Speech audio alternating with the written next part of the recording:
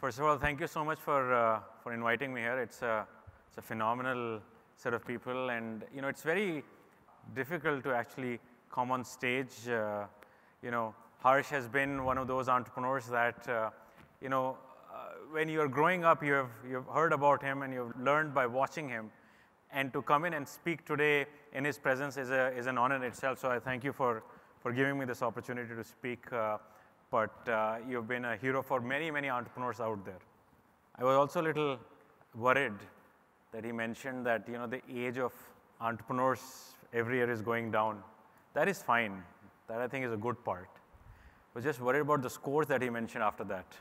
And I just hope the scores do not continue to go down in the same proportion, because then I am pretty sure the next time a younger guy is not getting invited. So I'll try my best to keep the scores up there.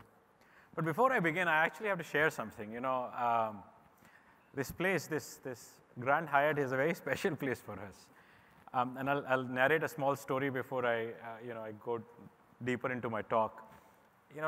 11 years ago, I think, when we were just starting off, there were 3 of us. We obviously had no money, and we didn't have, and Bombay is hot and humid and it's raining. And you also have to appear as if you're like stud, whereas you have nothing, right? You have nothing and you're just starting off. And so there was only one hotel at that point of time that had free Wi-Fi, where you sit in its lobby, and that used to be Grand Hyatt. So we would come in every day and sit in Grand Hyatt lobby, take the AC, but not drink the coffee, because the bloody coffee was 800 rupees. And there was no way we could afford an 800 rupee coffee. So there were 3 co-founders. We had our turns. एक सुबह पीता था, एक दोपहर में, और एक शाम को. It was still cheaper than actually going and taking some place. So we spent almost 3-4 months here, by the way, and didn't go out. So now when I came in today, by the way, I was staying in the room, I didn't need the Wi-Fi, but I bought the Wi-Fi. I was like, I have to pay back. But it also shows how cheap I am. I'm still, an entrepreneur. I only gave the Wi-Fi back. I didn't do anything else. All right, so on that note, look, I'm going to try and share my journey of InMobi. It's been now 11 years that we started the company, and it's been a great ride. Loved every moment of what we have done. But as I've always reflected back in our own story, I think the story is more of failures than of successes. It's a story of, learning from your failures and hopefully not repeating those failures. I think that's the only thing that we have tried to do, is to not repeat our failures. So at times when people ask, look, it's great that you succeeded, it's like, okay, wait a minute, that's just like one blip. Because there are like way too many of those failures in between that one blip of success that kicks in.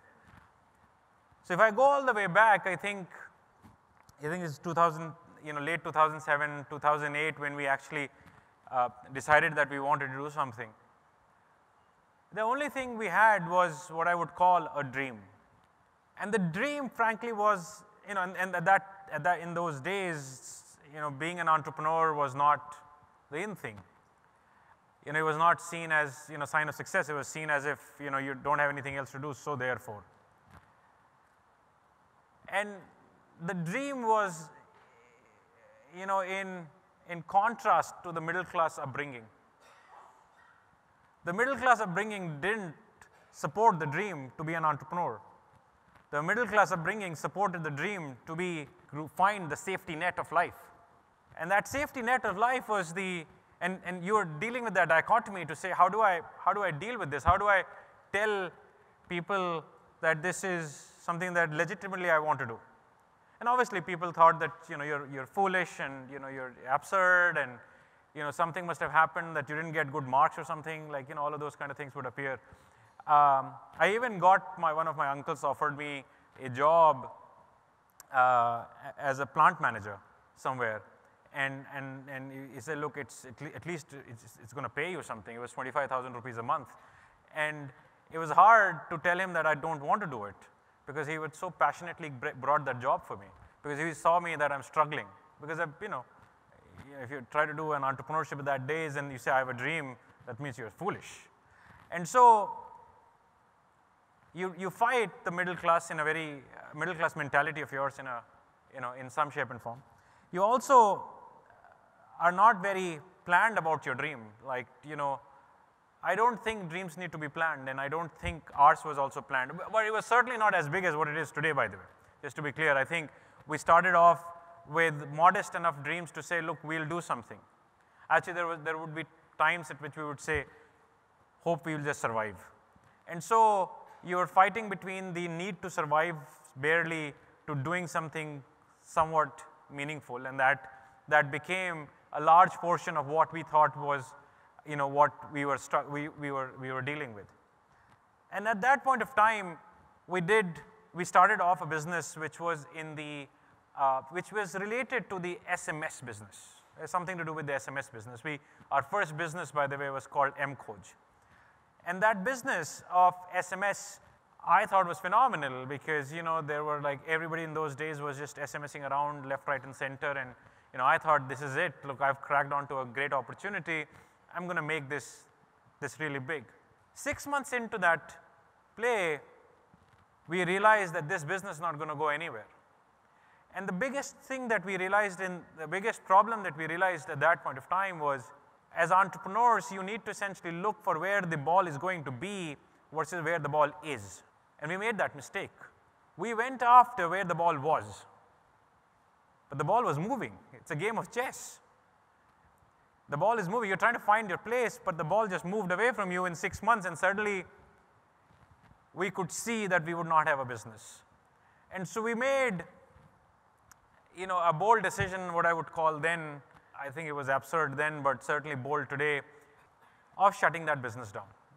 We spent almost 24 hours held up in a room and said, look, if we do this, it's going to be a small scale, 10, 20, 50 crore business in the best case scenario.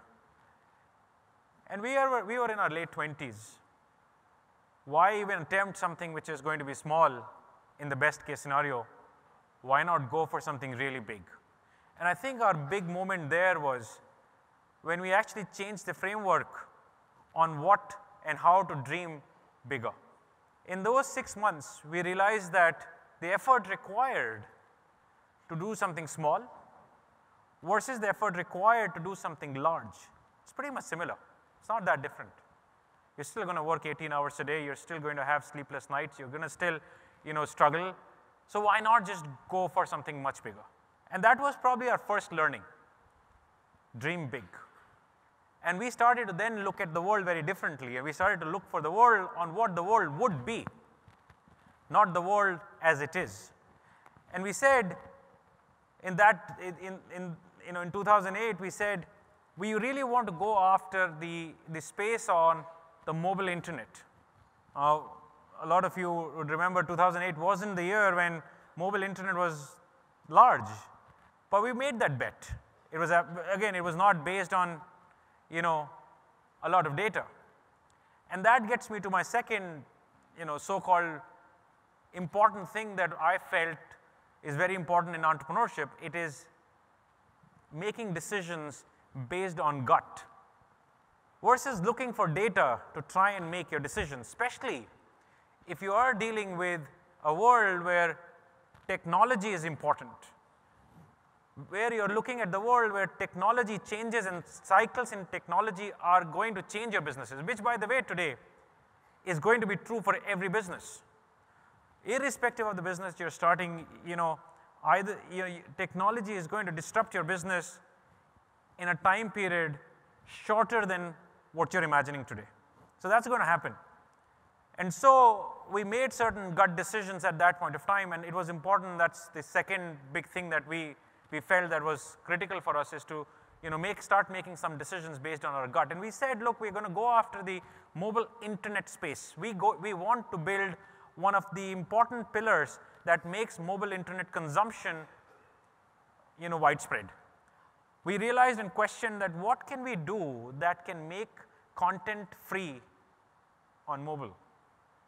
And we realized that if we can build out an advertising platform then content out there in the world could be free. It sounded pretty okay, just that there were a few flaws in that argument. Flaw number one, there was no mobile internet. Flaw number two, India didn't really have a big internet advertising market. And third, we went out, talked to all the investors. They all sent me back. So I did 41 meetings, 41 VCs, met 41 venture capitalists. And everyone said no. And this is when I knew them, by the way. Like they were from my business school and all of those things. So they were friends also. So they politely kicked me out, not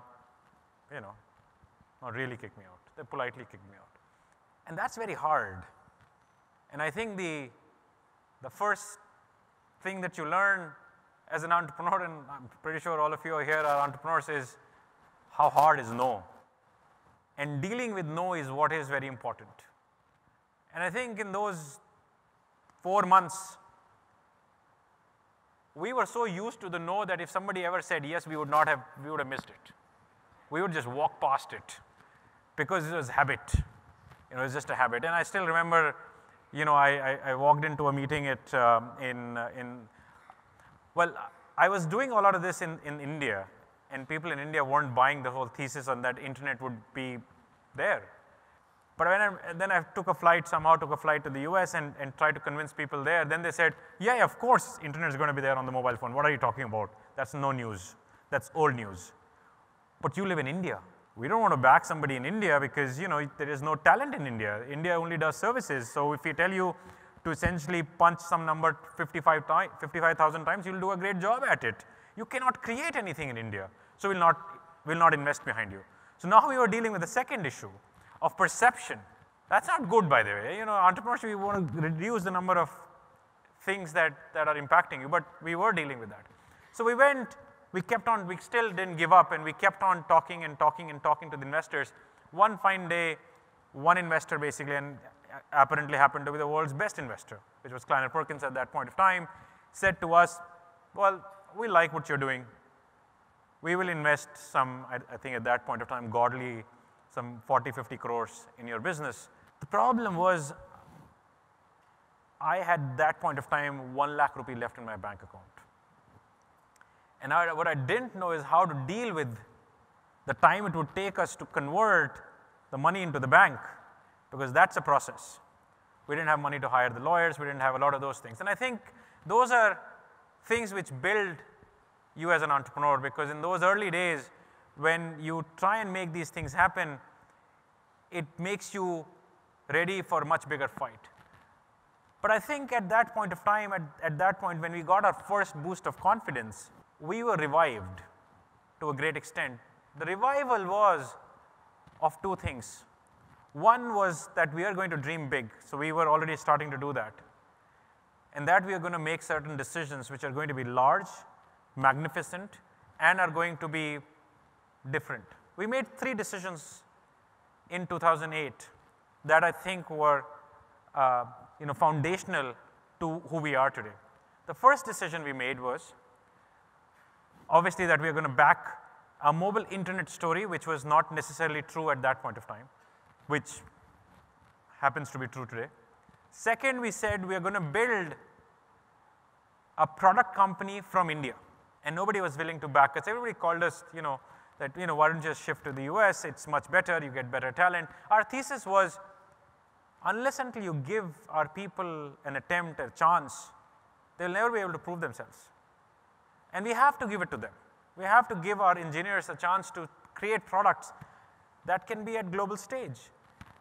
And we took that bet. And I think it worked out really well for us, because today everything that we create is built from Bangalore. Every product that we create is built from Bangalore. Today our products touch on a daily basis anywhere between 1.5 billion people to 2 billion people. And all of those products are created from Bangalore. And it took us 2 years extra probably to get those things right. But I'm glad we did that, because it has probably set in motion a set of people who are very confident that they can build global scale products that can match the likes of big companies out there. So we feel that we made that one big decision, second big decision in that phase. The third big decision we made based on our gut, and there was no data to prove that we are going to build a global business. Like people have issues of cultural differences between Bombay and Delhi. And now we are talking about saying, hey, we are going to try and build a global business. Half of us, half of the team had never been outside of India. But we made that decision, and I'm glad we made that decision. It was, again, not a conventional decision then, but it is today the bedrock of who we are. We are today in about, we have offices in about 24 countries with about a third of our team based in different countries out there with, almost like 200 people in China. And we made those decisions because we felt we cannot use, as entrepreneurs, you cannot just always do pattern recognition. Our minds are trained too well to recognize patterns. And then we essentially draw a straight line as we see those patterns and say, this is what it must be. But in entrepreneurship, you have to essentially not believe in that all the time. You have to somewhere believe that maybe that's not going to be true, and that's an important thing to change. Those three things, by the way, led to our growth, massive growth. We, from 2000, I would say 9 to 2012, 13, we grew whatever, 200, 300% year on year, very, very large scale growth. We saw some of the best work that we had done at that point of time come to fruition. We were aggressive in markets, we were opening new markets, we were making a lot of mistakes, but speed was the key for us at that point of time. Speed of movement was very critical for us, and we said we will not compromise the pace of movement even if we make few mistakes at that stage. And that effectively then, we led the next round of capital. SoftBank led a round for us at about $200 million of investment into us, and that's when we, I actually didn't know the term unicorn then, and people say, hey, you're a unicorn. I had to look it up, what that even meant. But we did grow quite a lot. And so if you see, the phase one of us was all about, dreaming. It's all about dreams. Maybe albeit a little foolish. And by the way, I actually believe, as an entrepreneur, you don't need to be smart. You just need to be somewhat foolish. And that's when you will succeed. The second phase was all about making decisions based on gut, and making and backing those decisions. Because at those times, there will be enough and more number of people who will come and tell you that, see, I told you so, because they're not going to go right. And I think at that point of time, to be able to go back and say, I will hold on to the decision that I'm making is very important. I think staying true to your decision is very, very critical in those stages, because if you start listening to a lot of people, then you are essentially the best version of an average that is going to get created out there. So essentially, making and staying to your decisions became very true, and therefore speed was very critical to us. We grew quite a lot. And that kind of got us to, in around 2014 or so, we were on a phenomenal ride. And that gets me to our next phase of what I would call the shock of entrepreneurship. Whatever we thought we were doing till then, we thought that you just continue that. We had hit like, we were seeing success because we were launching new markets, we were launching new products, and we were kind of just going bang, bang, bang. And we thought we just continue to do that. Like, why stop? Let's do more bang, bang, bang, right? Why stop? And then suddenly, it stopped. And I think for the first time in our life, for about 4, 5, 6 years that we were in, we saw what I would say a tough period. Business didn't grow. Customers left. Markets, we weren't gaining market share anymore. We were just hanging on to the markets. And it shocked me. Well, I thought I was doing everything right. There was no challenge, because I did the same thing 2 years ago. I'm just doing more of it now. Now I had more money, so I'm going to do more of it. And I realized at that point of time few things. The first thing that I realized was, oh, by the way, this phase taught me the meaning of grit and perseverance. Every day, probably in that year or 2 years, I wanted to quit.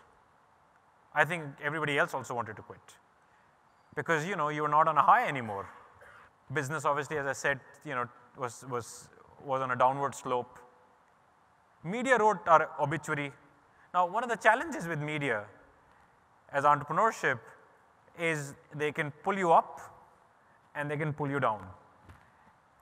And both sides of that equation are incorrect, by the way. Because when they throw you up, you're really not that up. And when they throw you down, you're really not that much down. So you're like somewhere in between, but you're swinging this much. So not just the fact that the business is tanking, you also had media slapping every day with front page ET News coming out to say, hey, everybody has quit. Hey, this has happened. And now you're going through this phase, you have no idea what to do. Literally, I was lost. There was no other word for it. I was lost. And I think there began what I would call the best journey for us at that point of time. Our best journey started at that point. Now, I say that today, not then. Then I just was, maybe I'm lost. And I felt that for a very long period of time. And what I would say is that period was a period of soul searching. And there were a few things that we were trying to soul search. I think one, what are we doing? What are we doing? We realized that we had become brats. As a child, if you're overfed with money, abundance of it, what do? Whatever you want to do. And that's pretty much what we were doing. We had abundance of capital with us. So we had become brats. We were mocking all the things that any sustainable business does. We had no financial discipline. We had no prioritization. We had no discipline on how to build a company. So the first thing we tried to fix was to say, let's not run out of money. It's important. And let's try to make sure that we get these principles in place on day one. And in today's world, by the way, in today's world of entrepreneurship, we are laden with that. Because money has become a commodity. If you have a half-decent idea and you want $100, you'll get 500. And that has created inaccurate, incorrect, unsustainable business models after business models. Because a very simple equation of any business is lifetime value of a customer minus the cost of customer acquisition should be positive. We just felt that it can remain negative. And someone someday will come in and make it positive for us. No. You have to make it positive. You have to essentially figure out the unit economics of your business actually works. It's basic principle. Harsh is sitting here and he would be just saying, what is wrong with you guys? Like, don't you know this? But it is true because, in this whole world, because you have so much glitterati going around you that you miss out on some basic principles. The second thing we realized, the truth of business is free cash flow. Previous to that, we thought the truth of business is venture capital money. You keep going and you keep opening it up and saying, bring me more, and they'll keep giving it to you. You don't know the day it stops what happens because you're not prepared for it. So that happened. So we said, we are going to be self-sustainable business. So the first thing in that period we said is, we need to build an organization which is self-sustainable. That's easier said than done, but it was very, very hard. Because trying to essentially, what were you trying to do? You're trying to change behaviors. People who are spending money trying to build technologies, hiring machines, testing out products, innovation which would just go on for like 2 years and give no results. All of that was happening. So that's why I say we were brats. We had to fix ourselves.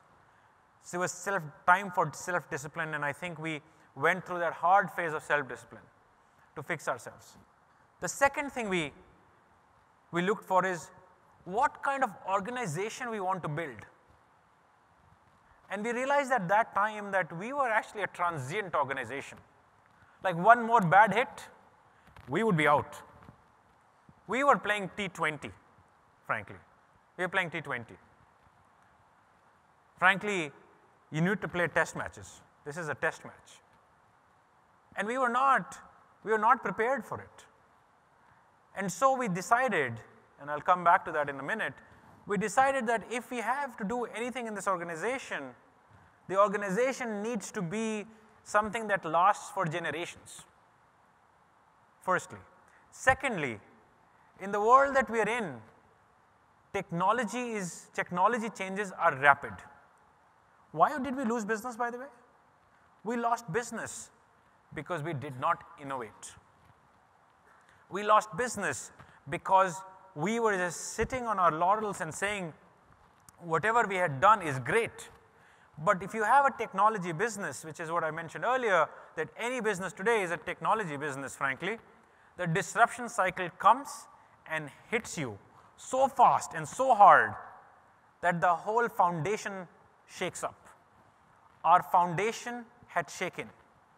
And so, if we want to be a sustainable organization outside of just pure financial, discipline, you had to have a discipline of innovation.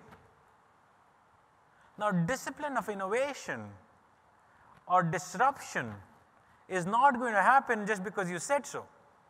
It is not going to happen because you're going to put a lot of capital to work. By the way, on the contrary, capital is the exact, more number of capital is inversely proportional, capital is inversely proportional to innovation. Innovation only happens when you have scarcity of resources. Now, I read those things in the books, by the way. I did. I'm sure all of you did. I also ignored it. I actually said that is for the losers. I'm a rock star. I will be able to do it despite, not scarcity. I used to give those speeches then also, by the way. I've changed it now, clearly. And so we realized that if innovation has to happen, you have to focus not on capital. You have to focus on another resource called people. And so the big change that we decided to drive for us was we decided to understand our people. Culture is the only thing that drives innovation. Nothing else will drive your innovation in the organization that you're in. And we realized that what we had built as a culture was a culture, and by the way, all the things that we had built as part of our culture, as part of our HR systems and processes, were all the things that we had read in the books. But all of those books were written not in the era of technology disruption, not in the era where the disruption cycles were so fast and so rapid and so magnificent. Those were written in an era when things moved at their own pace. Things moved slow. So none of those people practices were applicable anymore. You had to come up with new people practices, but there was nobody to tell you what those people practices would be. And so we started to essentially go back to the principle of saying, why do people come to work? What do they really want to do in life? And we realized that we had created an organization which can do anything but innovation. Why? We had this, I'll give you a few examples. We actually said that we trusted our people. But in reality, we never trusted our people. The reason for that was, we would essentially go out there and talk about, we would have these, variable pay, the bonuses payout, and we would tell people, in the beginning of the quarter, can you tell me what you will do at the end of the quarter? Now that you have told me at the end of the quarter, I'll come back at the end of the quarter and say, did you achieve what you said you will do at the end of the quarter? If you achieved it, I'll pay you 100%. If you did not achieve it, I'll not pay you. That's the classical method. What is the fallacy in this method? The fallacy in this method is, if you're trying to do innovation, that's the exact thing that you cannot predict. You cannot predict the outcome at the end of 3 months.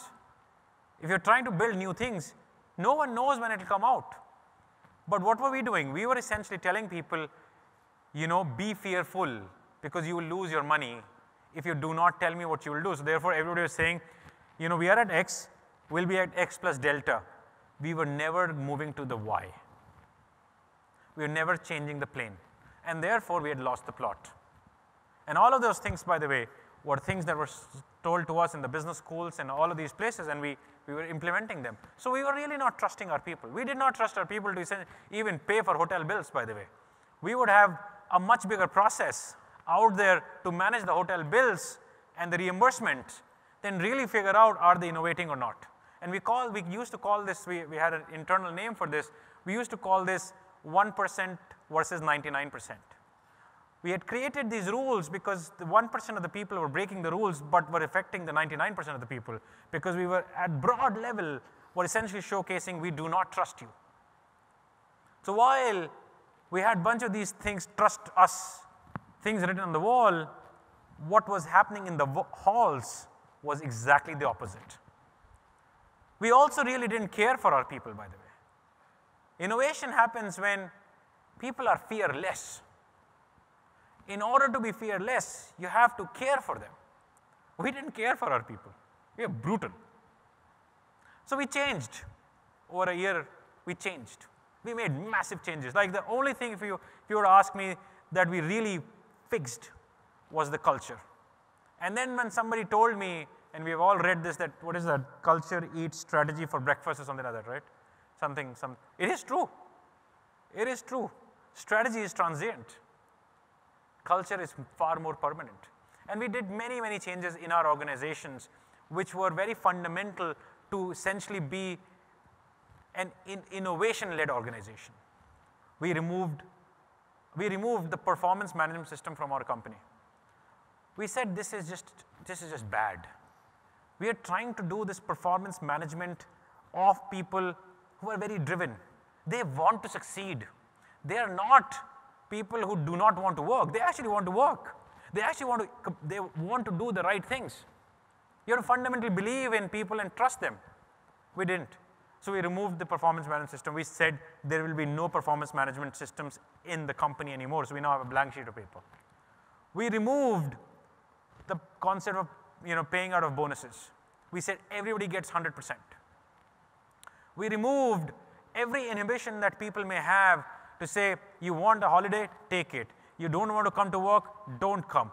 Just do what you think you want to do. And that changed.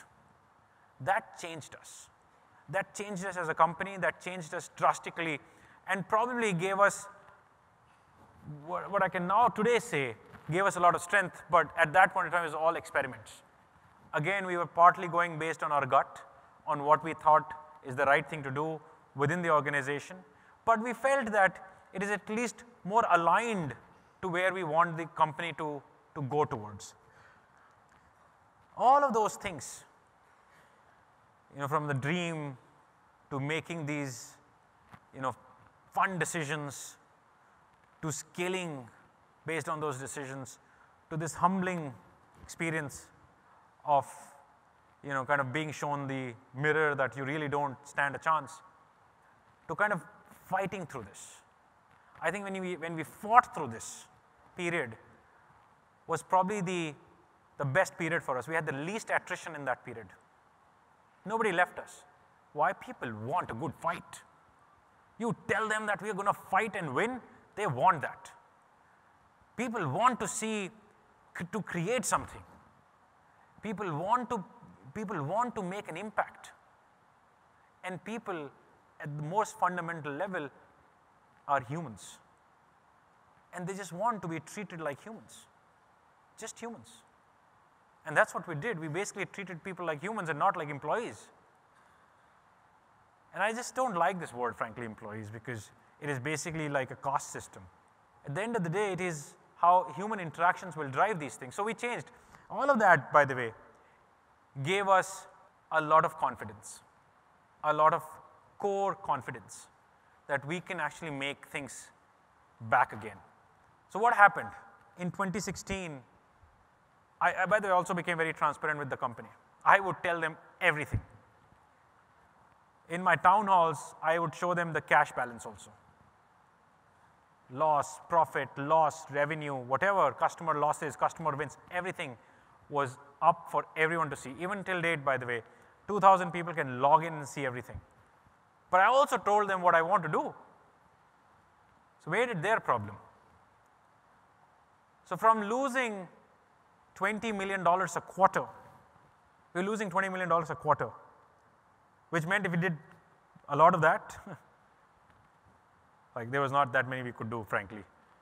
Another 2 or 3 quarters and we should be out, like dead. From losing $20 million a quarter, in 45 days, we became profitable. 45 days. Shows 2 things. One, how bad we were. Like how pathetically bad we were, right, in what we were doing. Second, the power of collective wisdom of people bringing together as a mission to say we will make this happen came to fruition. So we became profitable and we have remained profitable since then. That was the financial discipline part. On the innovation part, in our core business of advertising, we started to innovate and we created newer and newer and newer products.